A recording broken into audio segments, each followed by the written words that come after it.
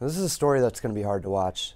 Disturbing body cam footage released Tuesday showed the moment that a Texas man who said he couldn't breathe and begged police not to kill him died while being pinned down to a hospital bed by officers. 41-year-old Kenneth Knotts had been brought to UT Southwestern Medical Center in Dallas for a psych evaluation after he was acting erratically during a 2022 traffic stop. While he was in custody, the handcuffed man's repeated pleas for water were denied by hospital officers and medical staff as a punishment for being uncooperative. When the man got up to drink out of the faucet, 3 officers then pinned him down to a bed as he continued to ask for water and yelled, "I can't breathe."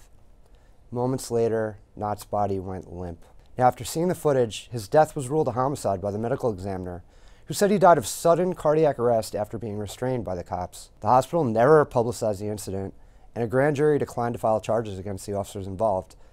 But Knotts' family released the newly obtained footage to shine light on the police-involved homicide, which harkened back to the killings of Eric Garner and George Floyd, black men who died at the hands of white officers.